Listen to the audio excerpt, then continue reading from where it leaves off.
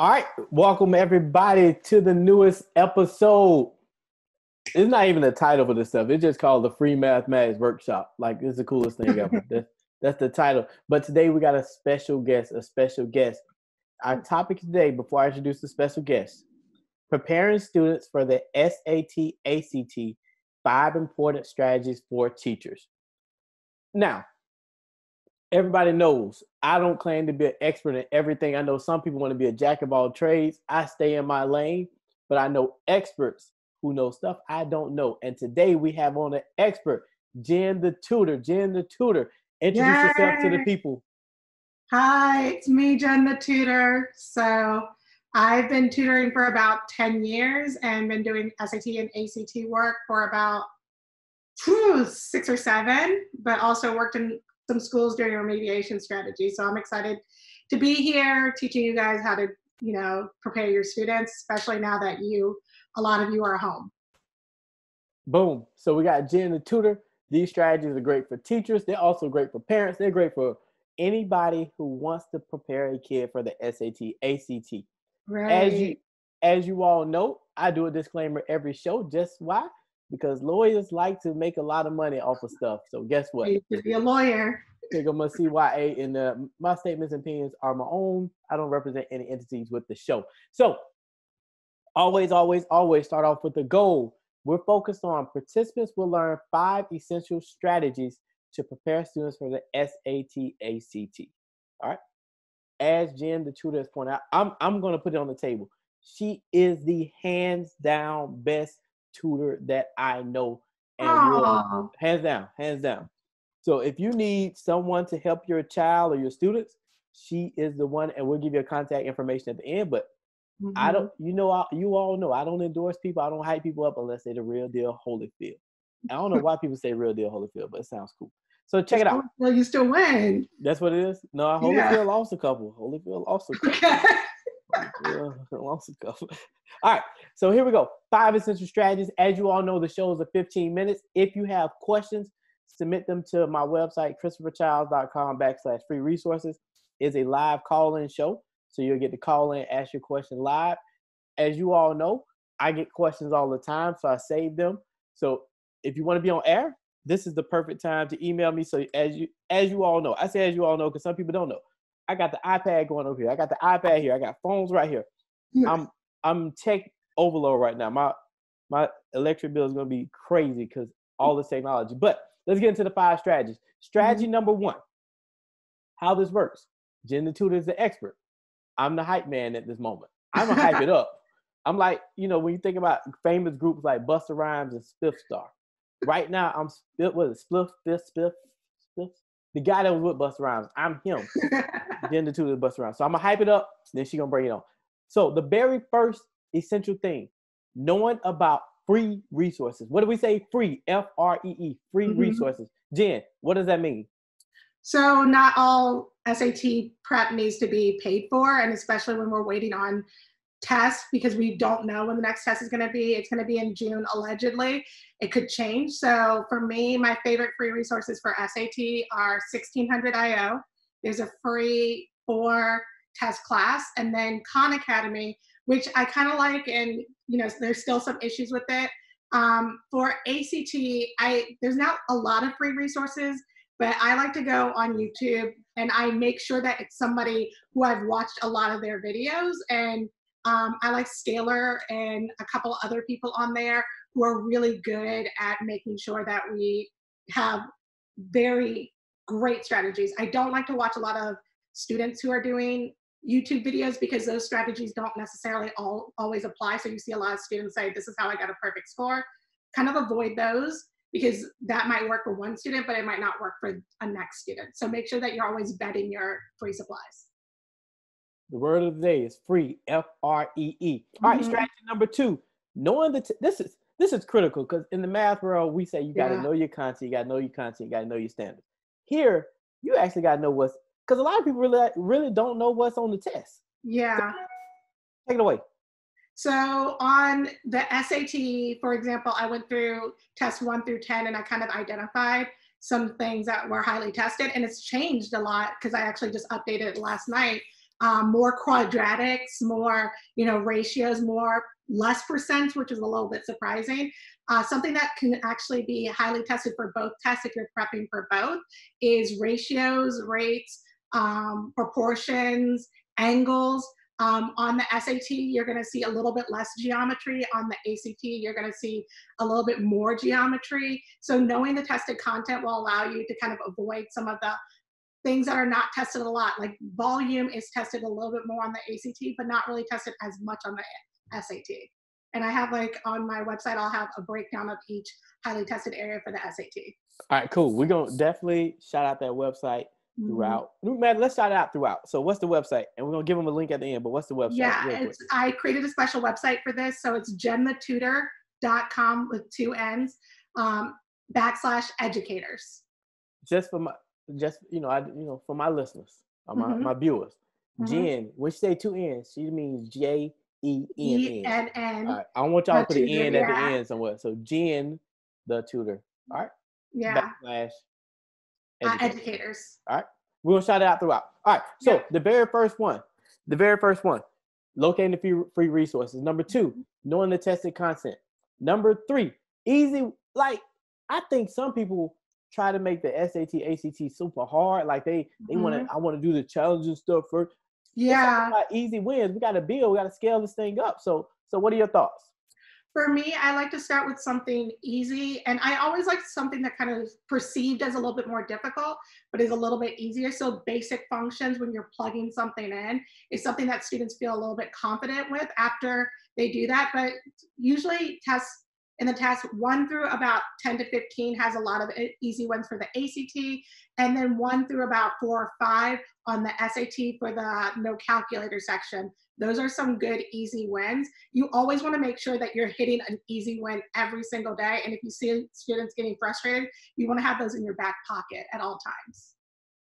Easy peasy, lemon squeeze. I don't know what lemon squeeze it was, but it's easy. All right, number 4, incorporating strategic spiral review. I want to jump in on this one. Yes. When you're doing a show, sometimes the hype man gets a little spot, or the hype girl gets a little spot. For sure. So with this strategic review, this is focusing on, a lot of times we review for the sake of reviewing, but we need to really be strategic and conscious. What is prior material students have learned? What are they learning now? And then what are we preparing them for? So we're constantly seeing how things interconnect and not disjointed. Like I teach one thing here, I teach this, but then I review it in sections. We want to see how all of these things work together so students can see that all of these things make sense. Don't you agree, or do you disagree? No, I agree. I think especially for the SAT, like doing linear equations, that is something that if you teach a student how to do various problems of linear equation and then go back and say, this is a question where it was, and it's kind of hidden, and here's another question where it was, and it was kind of hidden, and kind of show them that, then it helps. Also circling back a lot to percents and ratios and how they kind of change throughout the test, especially considering that like the earlier questions for almost every single test tend to be a little bit easier, and then as you get later, you kind of build on those concepts. So you always want to circle back there, especially with the highly tested areas, which we talked about earlier. You want to circle back and also make sure that that there's certain things that you're going to have to review over and over again and not get frustrated. What did she say? Review over and over. And it's not drill and kill. It's more so strategically thinking about how do we help to build this sense making with it. Yeah, and just to go hit on that point one more time, like for example, you can review exponential growth while reviewing percents and say, if this was a percent, it would look like this. So kind of doing that kind of stuff allows them to get more bang for their buck. All right, number 5. We said we had 5 essential strategies. Yes. This is number 5. Reframing from overwhelm. Man, I know when it's test time, parents freak out, teachers freak, everybody just goes crazy when it gets to test time. Like, what, right. Jenn the tutor, help the people out. Right. For me, it's a little bit harder now that we're online, because I usually like to look in my students' eyes and I can get a sense.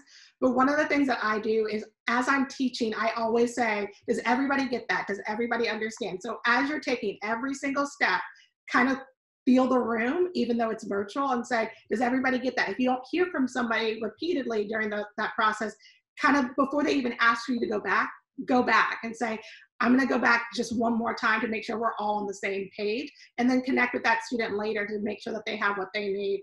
But also kind of making sure that people are aware, you're not going to see tons of growth immediately. That's why for me, problem solving and data analysis is something that's really easy to go back to.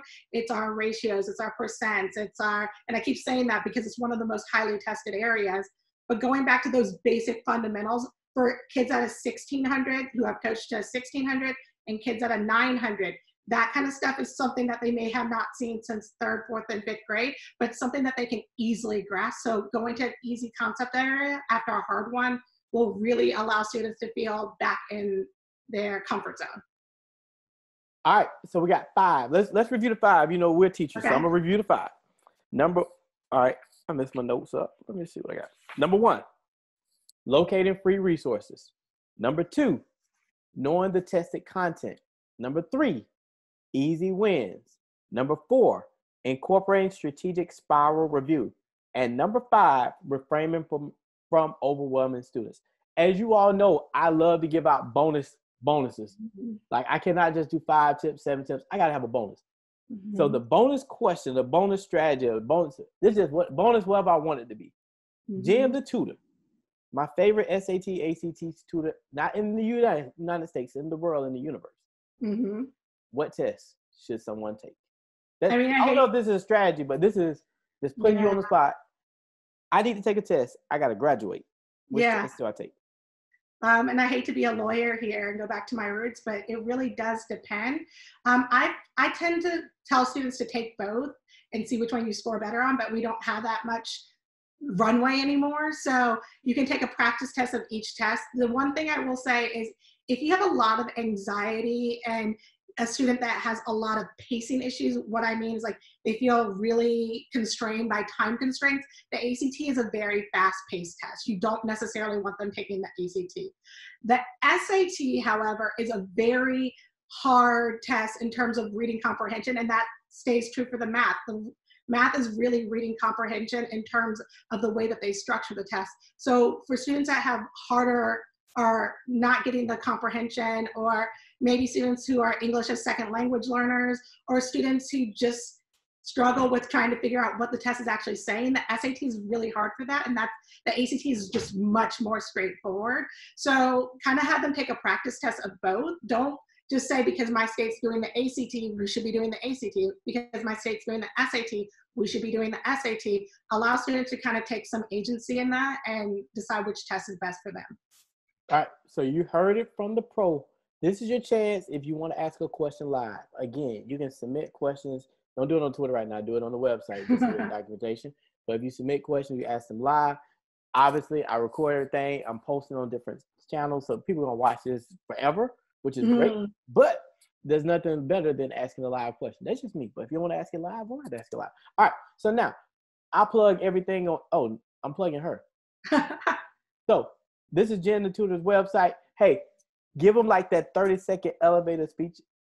You don't have to say you're the best. I'm saying you're the best because some people don't want to say the best, but you're the best. So give them that 30-second. I'm one of the best for sure. Give them that 30-second elevator speech. This is her website page, jennthetutor.com/educators.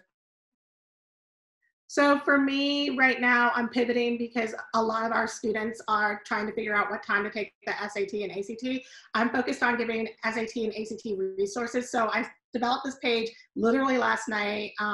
And if you kind of scroll, well, you can't scroll down here, but there's going to be down there, you're going to see just the highly tested areas, and it's connected to Khan Academy. So you look at that list and it's going to actually take you to free lessons that you could use with your students.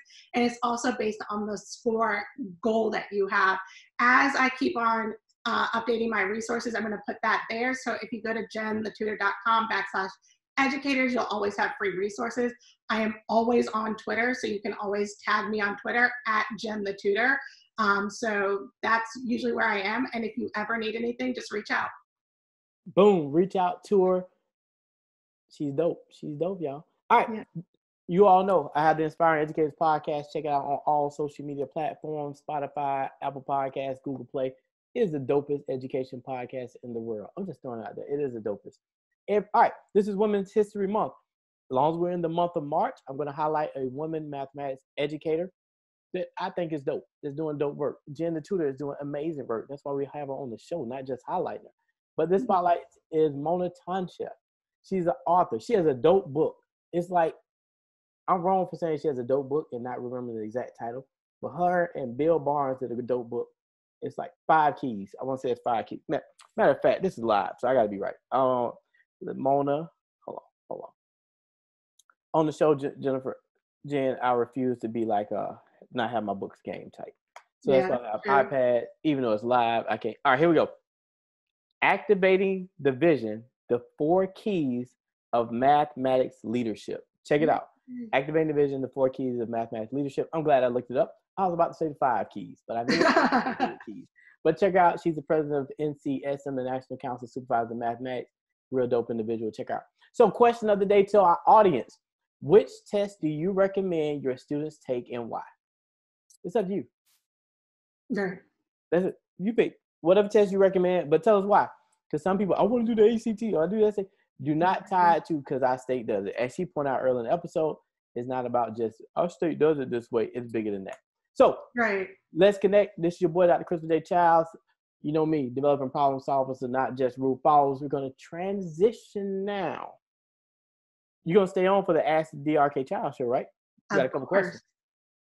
Boom. So you can stay on, or if you see what's cool about this, if you're on live now, it's going to transition to another slide. If you're watching it on the web, you're going to have to go find the other episode. I'm just saying. It's 2 separate episodes on the web.